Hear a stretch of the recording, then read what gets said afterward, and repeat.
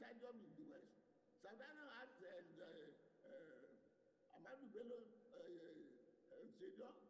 We build it there. Ahmadu Bello built Ahmadu Bello University. Dr. Paradise agricultural progress.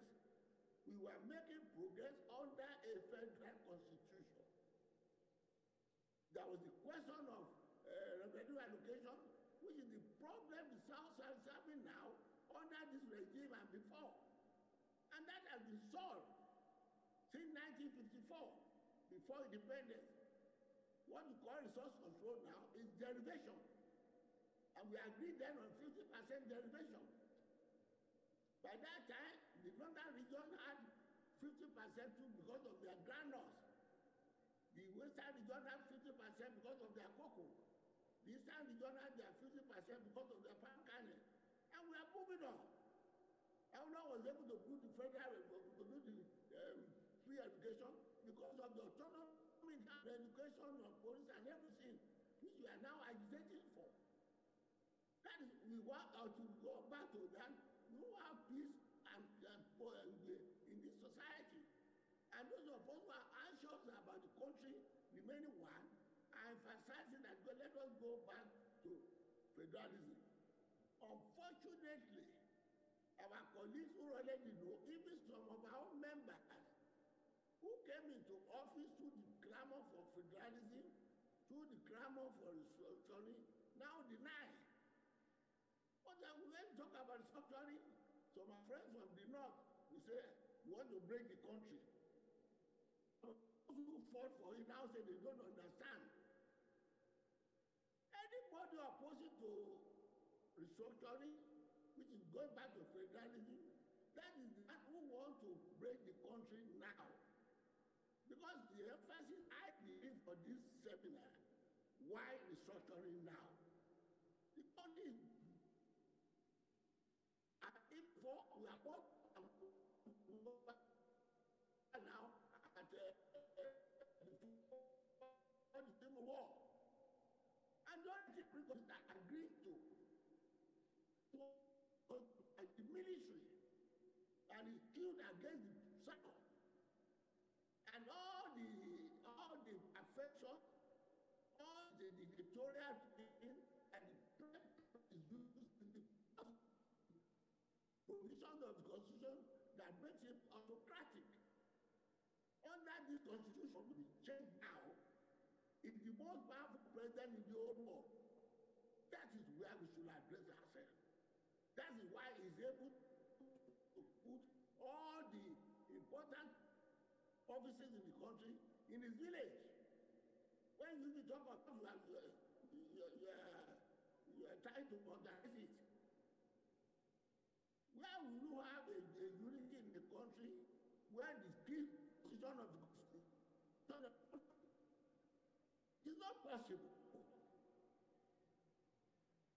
The question of security now that Ogo was referring to is because the governors don't control over their security. Under this, the governors, they have no authority. So that is what we must address to now. If I am not going to be a talking shop, and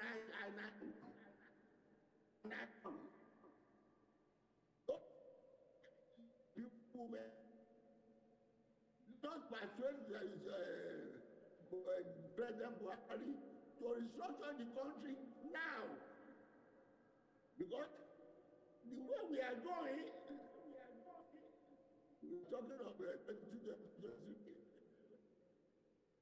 I don't believe in it. And they confuse the issue. They are now telling us where did the presidency go.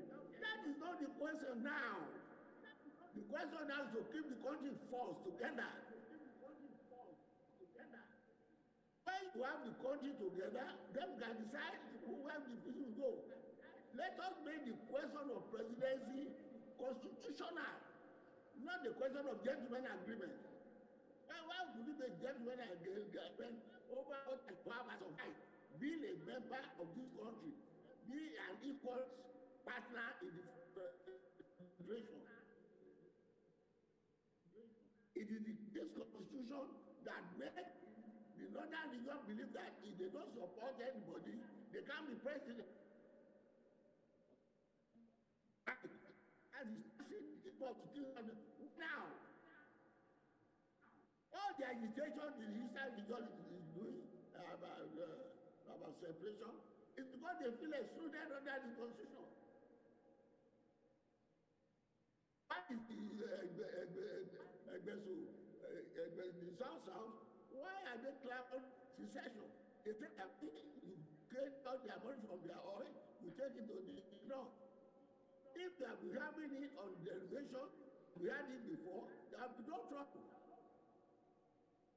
The way clamoring for Dudu, why?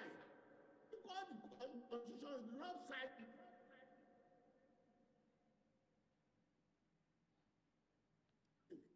Who can they want to take you to jail, to the cleaners? I only hope the progressive element in the north will persuade President Buhari to take to now, because you answer why now? Because before everything goes to blazes, let us sit down. Sometimes they tell us, oh, you don't like the if you don't like the clamor for federation, everybody can go his own way. But no, let us come together, and maybe the chairman of today, it is best when was there. Only it late.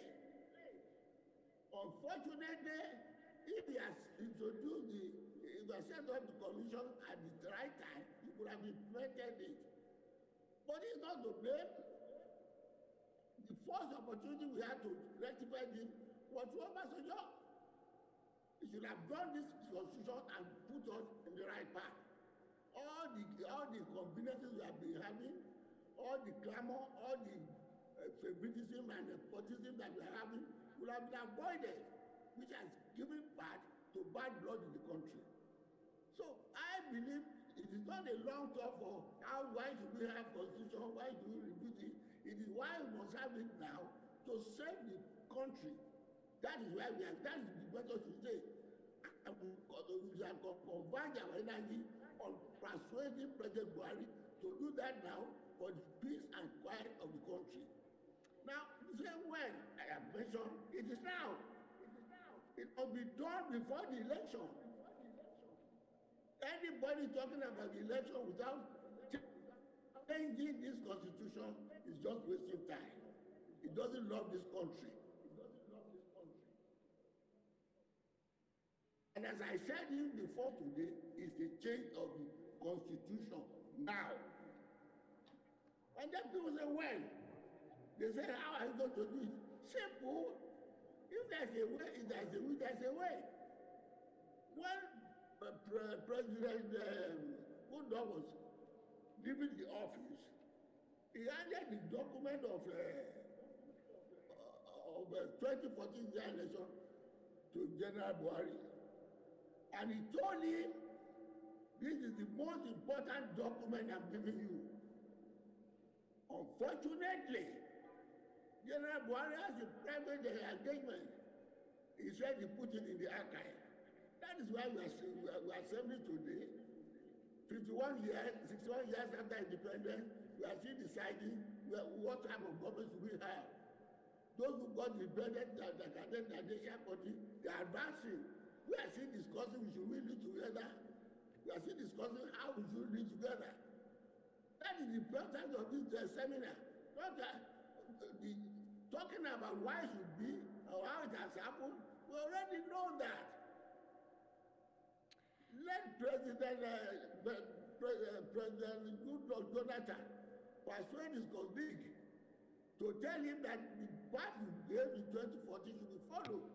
If he believes he doesn't want to follow the 2014 election, let him set up his own committee so that let us agree on the constitution and move on. And if he believes that is too much, you can tell the committee to examine 2014, take away what you don't want there. put in what you want there, and move on for unity in peace. Thank To you so think that much. you continue to rule us under this constitution, you are wasting time. Yeah, thank you so much. And I am too Chifayo. old to be talking about that constitution.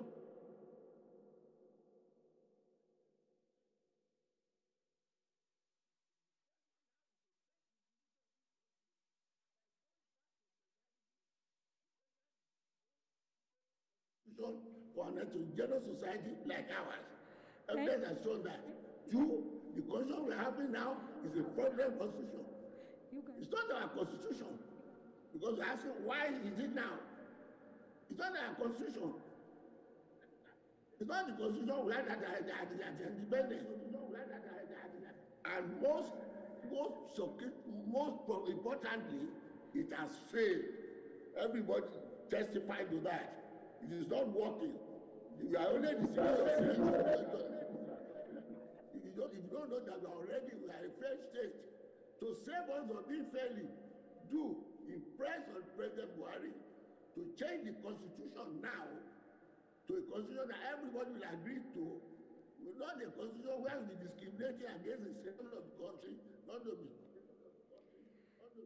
Thank you so much, Chifayo Adebanjo, for that very passionate contribution to the conversation.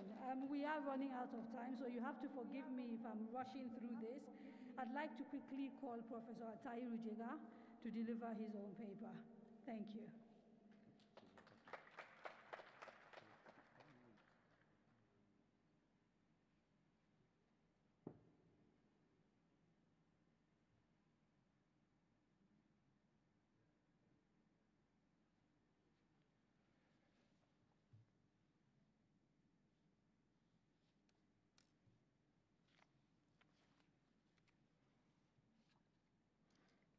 Your Excellency, President Goodluck Ebele Jonathan, former President and Chairman of today's occasion, distinguished panelists, the moderator, and distinguished participants, ladies and gentlemen. I thank the Daily Trust organization for inviting me to participate in today's Daily Trust Dialogue. Having listened to the co-panelists,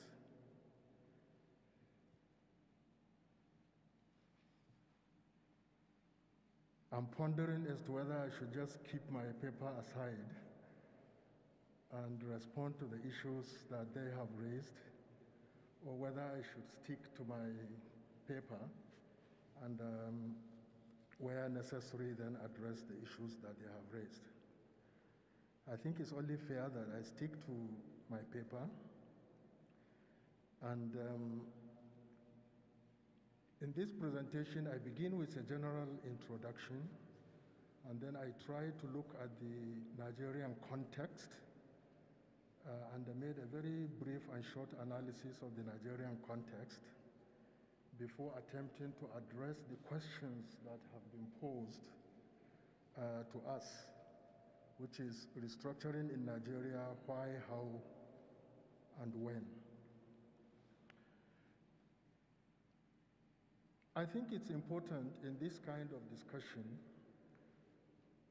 to recognize that federalism is the principle, some would say a conceptual or institutional framework, which defines the division of authority among national and subnational governments in a country.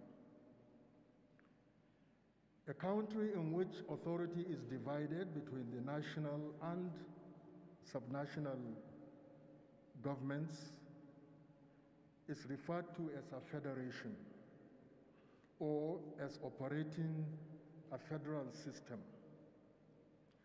And it is also important to recognize that regardless of whether it is the subnational governments which were priorly independent, that came together to form and create the federation, or whether they were forced by historical circumstances into such a union, the national governments have, by legal constitutional arrangement, become the federating units, which means that they have coordinate or at least shared responsibilities with the national government. So the major objective of a federal system is to bring about non-conflictual management of diversity and to ensure sharing of power and the resources so that the country or the federation can have stable societal progress and socio-economic development. Both in law and in practice, most federations strive and take care to ensure equity and justice in the division of authority and resources among the federating units and in compliance with the rule of law. Because it is only by doing this that a conducive environment for peaceful coexistence could be nurtured, and it is the only way through which proactively irredentist tendencies can be blocked in order to facilitate societal progress and development. So technically and substantively, Nigeria is a federation and operates a federal system with states as federating unit currently. We may have had regions, but we moved into states, and currently as we speak, under the current constitutional arrangement, the states are the federation unit.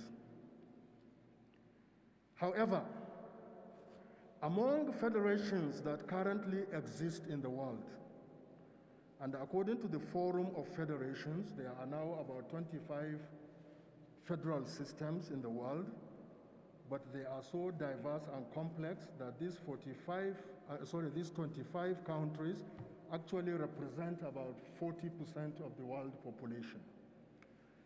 So about 25 countries representing about 40% of the world population are federations.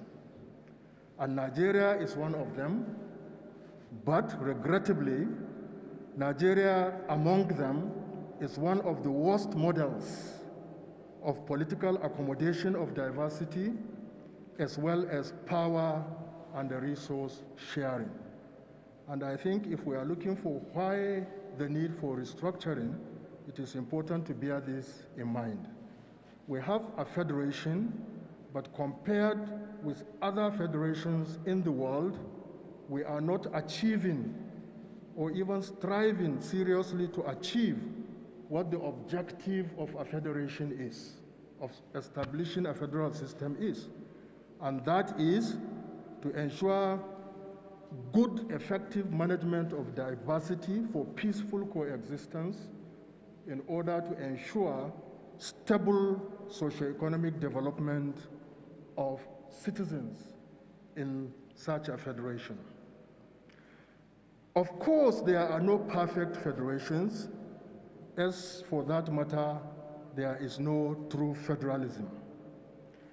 Every federation is a product of the dynamics of its historical evolution and the intergroup relations. However, the better the framework or structure of the management of diversity, power, and resources in a federation, the more stable, peaceful, and socio-economically developed would such a federation be. And this is a global experience among these 25 or so countries in the world that are federations. To develop, to have peace amidst diversity, you need to have an effective strategy and structure for the management of diversity, for political accommodation, for power sharing and resource sharing, as well as the sharing of responsibilities between the national government and the subnational governments in the federating units. What accounts for the difference? What accounts for the difference between those countries that have effective management of diversity and are therefore stable and able to develop socioeconomically in their countries, and those that have poor management of diversity and therefore have challenges in their socioeconomic development, are two intervening variables. The first variable, what accounts for this difference, is what is called elite consensus.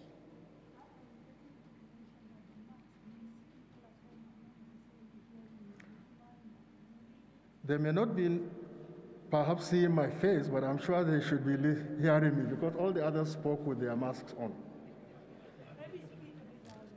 Okay, I will remove it, don't worry. All right. So basically the point that I'm making is that for a country such as Nigeria that has poor management of diversity, that is unstable because of this poor management of diversity, that has an imbalance in the sharing of power and the resources. Two things are important for us to be able to improve the situation and to become a more effective federation.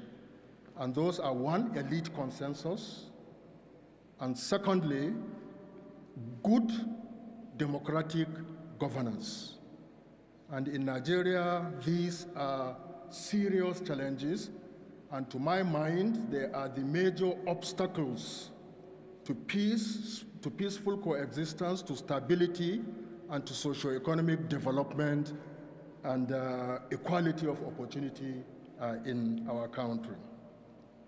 Therefore, for its stability, progress, and development as a modern nation state, Nigeria's current federal structure needs improvement, needs refinement, indeed needs some form of what can be called restructuring. And of course, there are many reasons which few Nigerians can contest as to why we got to where we are. One, of course, is that we know we have had a long history of military rule. And this long history of military rule has a culture associated with it, which is not democratic, which is generally authoritarian, and which is centrist in terms of hierarchy of authority. So in a federal system, when you have military regimes, authority is centralized. And over time, power and resources have become concentrated in the national government at the expense of the states.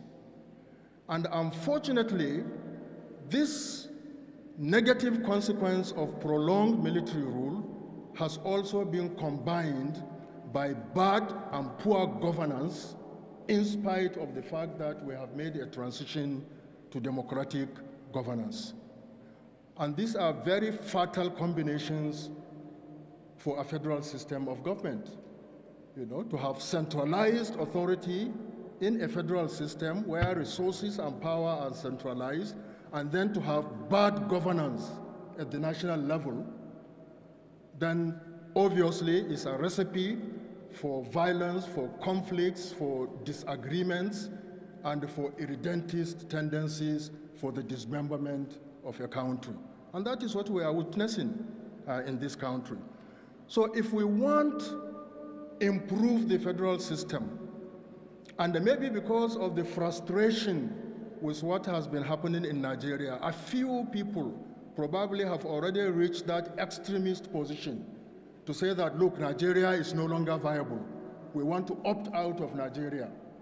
You know, but I believe that a sober analysis would show us the best ways and the means and the strategies that can help us restructure the federation, improve upon the management of diversity and the power sharing and the resources, so that we can have a country that we can all be proud of as citizens, and so that our society on the basis of stability and peaceful coexistence can develop and actualize the aspirations, the needs and the aspirations of the Nigerian people.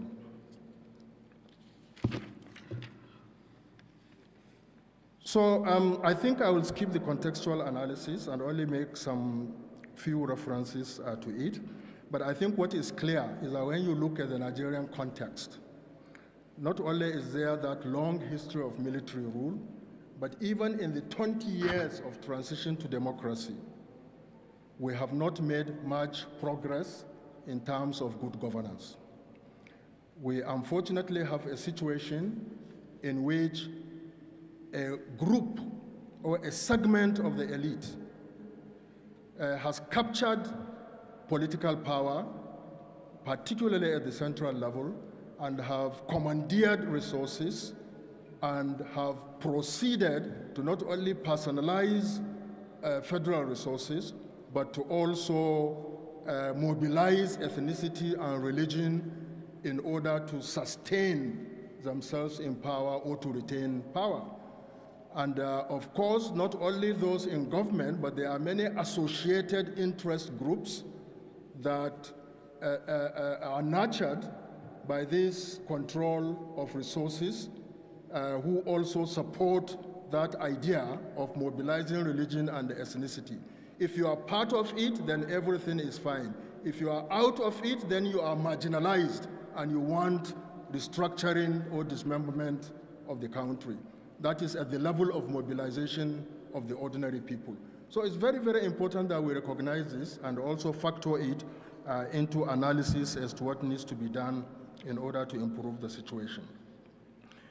In the Nigerian Fourth Republic, that is since 1999, there have been two major undertakings to generate elite consensus, if not national consensus, on how to address outstanding burning national issues, including primarily the national question and the desirable structure of the federation. For example, there was the Political Reform Conference in 2006. Many people tend to forget that, under the Obasanjo government. And there was also the National Conference, which has been mentioned under President Jonathan in 2014.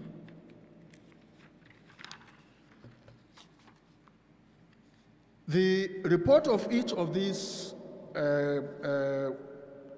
conferences has many good and rich recommendations for addressing persistent national challenges. Regrettably, both have remained unconsidered and unimplemented, particularly by the dominant faction or segment of the elite that has been in governance.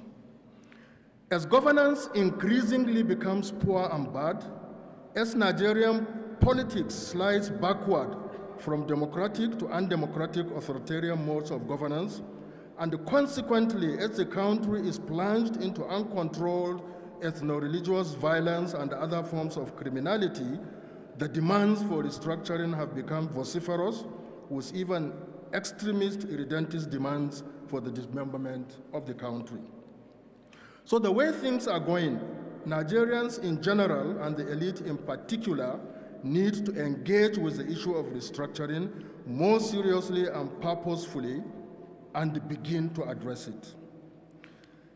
So I say begin to address it because, again, when people discuss restructuring and want it now, we tend to forget that things have been so bad for so long that there is no way you can, within a short period of time or with, what do you call this, of hand, solve the challenges.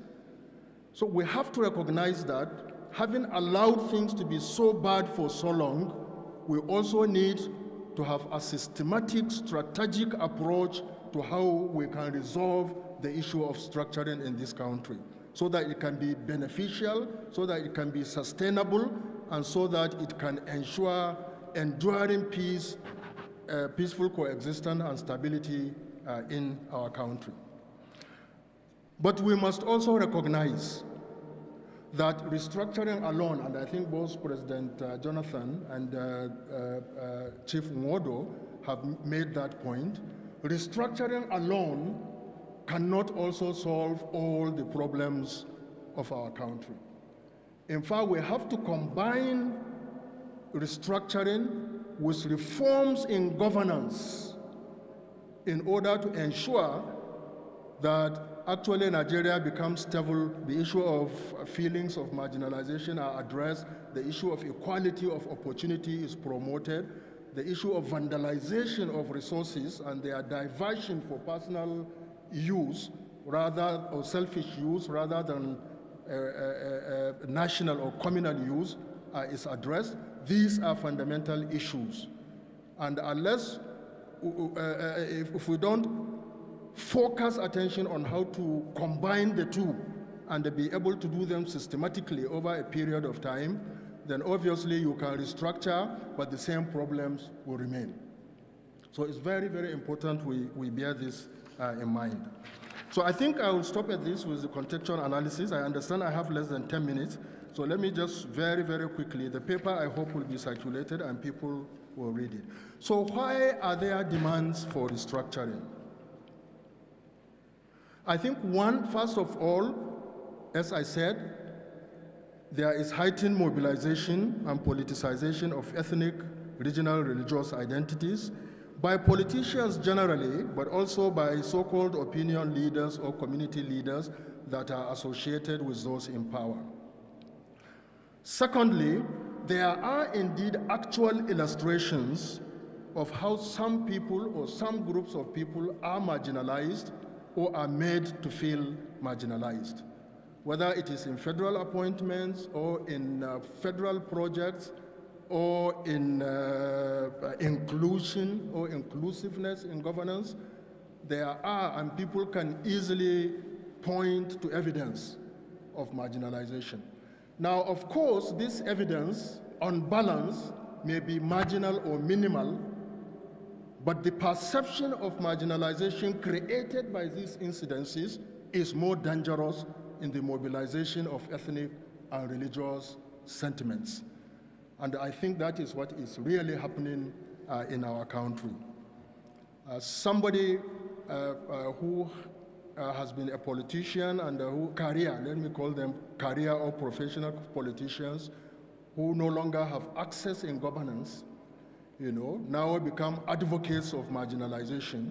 And if they were to be included tomorrow, then they will now become advocates of unity and accommodation and perseverance and so on. And we see it all the time, particularly given the way in which politicians move from one party or jump from one party to another.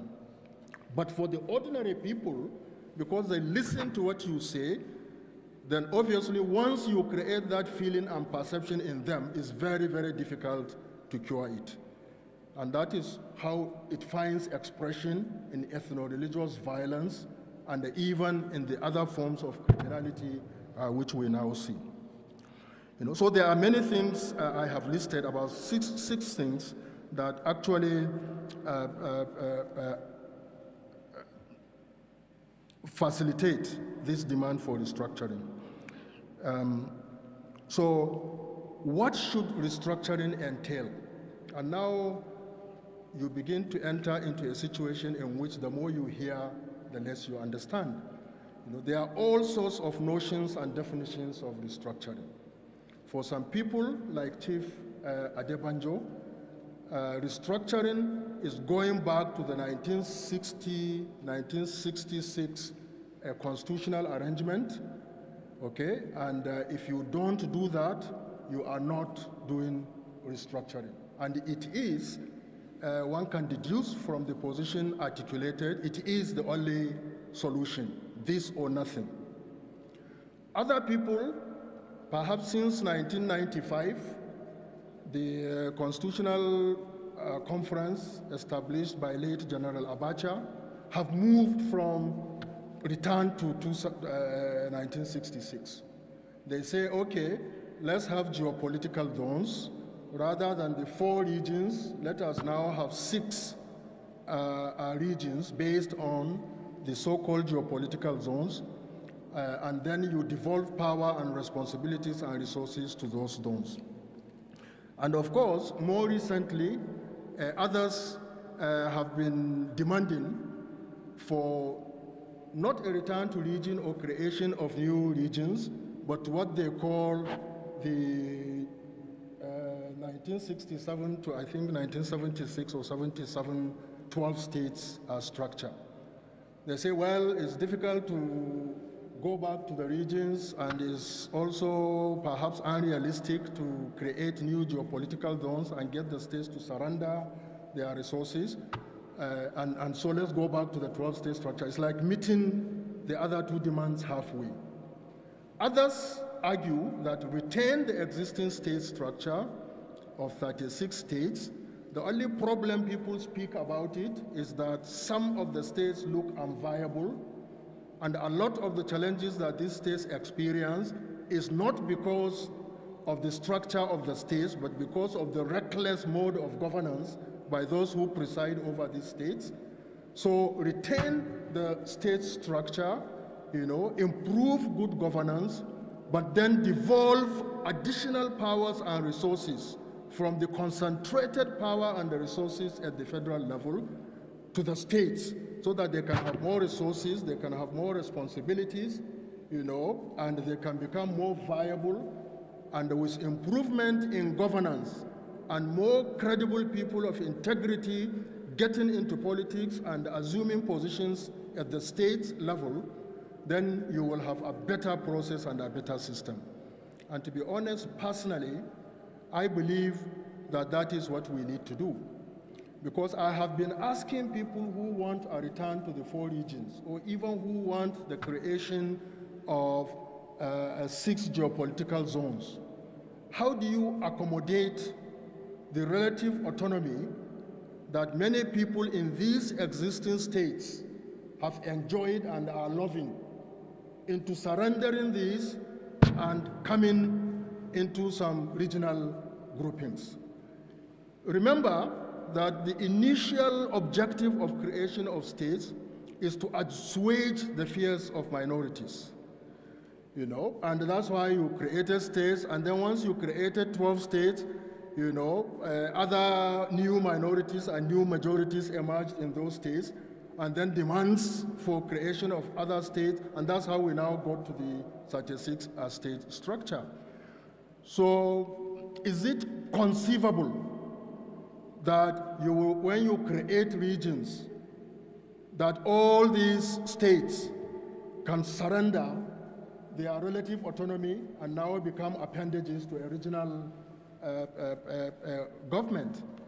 And I think it's unlikely. For the simple reason, look, I come from Kebbi, and the Kebbi was part of the former Northwest state, which was divided into Niger and Sokoto state, which subsequently became Sokoto and Kebbi state, and which presently is now Niger, Sokoto, Zamfara, and Kebbi state. So even if you just want to go back to the 12-state structure, you want all these other states to surrender their relative autonomy and become subsumed under a new regional structure. I'm talking about Kebbi. By the time you begin to move into other areas, take the southeast or even the southwest, where the demand for return to regions is vociferous, it's unrealistic, because the same people, I can't imagine people in Ekiti or Ondo State wanting to return to the former old Western region when they know that in terms of power and the resources, they will now become the new minorities. So let us be realistic in terms of how we want to address these challenges. And by the way, maybe it's a different, I think I've taken more time than I'm allowed. So my argument is that we need to restructure, but restructuring should address imbalance of power, inequities in resource distribution in the existing 36 states. And the best way to do it is to look at the legislative lists and deconcentrate power from the federal government, which has been concentrated under military rule, and spread it back to the states which is what federations normally do, because there are so many things under that federal legislative list, which in normal federations, unlike ours, are actually the responsibilities of the federating units. Education, health, what do you call it, urban and housing, and many others like that, which have substantial resources, devolve them back to the states and give commensurate resources to the states. But of course, it means that the more resources that go to the local level, the more power at the local level becomes more attractive, the less it becomes more attractive to the central power, and therefore the issues of national marginalization may be reduced. And perhaps, and I believe it will be so, the more resources, the more power are concentrated at the state levels, then the more good people of integrity and who don't think that such resources should be allowed to be vandalized by those who capture power will become involved in local struggles to ensure good governance and to ensure effective utilization. And now many of the states blame the federal government for challenges in education, challenges in healthcare, and so on. By the time you give that responsibilities to the states, any state that cannot take care of its schools or its own clinics, has nobody else to blame. And that is why those who have children and grandchildren and so on in these states will now become more interested, rather than always finding the excuse to accuse the federal government. So restructuring is possible. I believe this can be done between now and 2023 because people want something to be done. Once we begin with that, it will revive hope and confidence in the process, and it will catalyze a new feeling of belonging. And by the time it begins to take root in the states, I believe a lot of the challenges that we face would become reduced. But the key thing is you can't just do that restructuring and ignore improvement in governance. You have to combine the two, and it's possible to combine the two, and I've also discussed it in this paper. When you get it, you can see my ideas. Thank you very much. Kadaria. Yes, I'm sorry that I'm coming across as a bit of a bully. It's part of the job, I'm afraid. And I think if we have like the quick conversation we're going to have, some of the issues that haven't been totally dealt with by the various speakers can be taken as part of their response to the conversation that I want to open up. It's important to say that we have about 500 people that are part of this conversation across multiple social media platforms, and we will be taking questions from some of those participants. I think we can agree that Chief Nwodo and Chief Chief Adebanjo seem to both believe and agree that the 1999 Constitution is a bit illegal, and therefore any conversation around restructuring requires that it is totally done away with. I think we can agree, we have a consensus that there's a need for restructuring. The why and the how is a little bit more dodgy. And so I'd like to perhaps go back to start with maybe Chief Nwodo. I will ask maybe one or two questions, and then we open it up. And the first is, you heard Professor Tahiru Jega in that last statement, Chief, say that he believes perhaps we can start now by looking at the exclusive lists and devolving some of the authority of the center to the states. You've talked about the need for a national conference as the starting point and doing some sort of referendum so that people can agree about the union. Are you saying his way isn't going to work at all, and if so, why? I dropped the mic there. Yes, sir.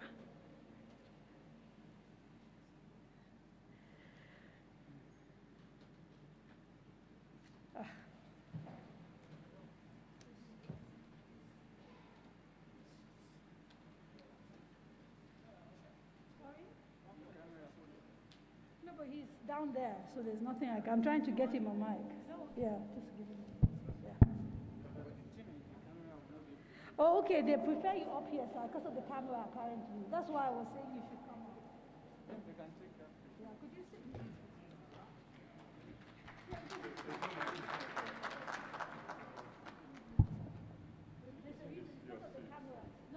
I'm here.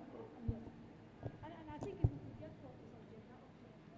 You've always wanted us here. Mr. Chairman, Mr. Chairman, oh, I see. Mr. Chairman, distinguished ladies and gentlemen. Yes. Professor Jega's suggestion is one way. But you know, you cannot build on quicksand. States were created in Nigeria arbitrarily, without any respect to demographic characteristics, to logistic characteristics. For instance, Lagos as a town is bigger than several states in Nigeria. And the question is, if you are going to use logistic characteristics, is Lagos not more than 3 states in Nigeria or 4 states combined? There are some that have very large territorial area, but no density of population. Is it reasonable to create an administrative structure for such a vast area that has very little logistic challenges? These are not things that you can arrive at a conclusion by a priori generalization. They require a systematic study. A systematic study to understand the parameter for demarcating existing units. Secondly, the proliferation of several states, 36 states, the recurrent expenditure of running 36 states in Nigeria is so high that it is not beneficial to creating quality life. It is better to have a few administrative structures and have better quality life. Look at Switzerland. There are so many tribes, there are so many language groups that constitute Switzerland. But authority is still devolved at a local level over fundamental things, and it works. Look at Switzerland. You know, you can see, look at the United States of America. Even for federal elections in Georgia, the election is conducted by state government officials in Georgia, and they are transparent. Look at even the concept of the right people in the right positions, like Professor Jega has said. Even though President Trump tilted the balance of the Supreme Court in the United States of America in favor of his party, the quality of people in the Supreme Court were such that they still had to say to the president in one sentence, the election was free and fair, finished. So some of the things that we expect promote good governance here are not. I went to University of Ibadan, and I was elected president of Students' Union of a Yoruba-dominated university in 1970, 1 year after the war. And the Yorubas are urban and cosmopolitan. I'm an Igbo man, and they still made me a president of Students' Union in favor of a Yoruba candidate. They are still Nigerians here who believe in the Nigerian culture. When I was growing up, Alhaji Umaru Altini was elected the mayor of Enugu Metropolis under NCNC as a political party. He married an Igbo woman.